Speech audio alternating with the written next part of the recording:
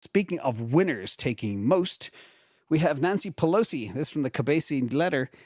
Nancy Pelosi purchased another $1.3 million of Nvidia stock, and that brings her total purchase amount to $2.5 million this month. And Nvidia is up 12% today, adding over $1/3 billion in market cap. That's the power this lady has. She is incredible.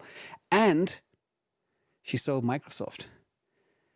By the way, Microsoft took a complete dump yesterday, down about 8 or 9% on earnings, which wasn't good. The Azure product is not doing too well. Let's check in on some of our politicians. Let me see. Nancy is now number 3. $250 million in net worth. Again, I always say you'll never see a poor politician, and shout out to our amazing politicians. But the two top, Rick Scott and Vern Buchanan, they're number 1 and number 2. And I think the red and the blue is for the different party. Blue is Democratic, red is Republican. But they're all equally good insider traders. So very proud of each and every one of them, parties aside. But the red ones seem to have the little edge here.